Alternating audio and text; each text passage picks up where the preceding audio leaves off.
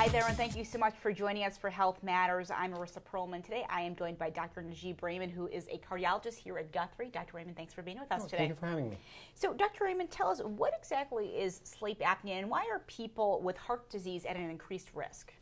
Well, sleep apnea causes basically decreased oxygen saturation in the blood, and that stresses the heart, and that increases the adrenaline in the system, and that is not good for the heart. And the heart rate goes up, blood pressure goes up, and that increases the risk of having heart attack, stroke, heart failure, atrial fibrillation, and even fatal cardiac arrhythmias and sudden cardiac death.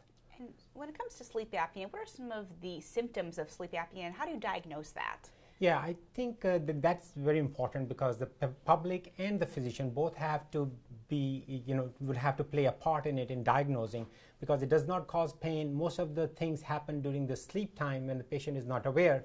So if they snore, I think that is one thing, but if they have to wake up at several times at night time, that could be another indication.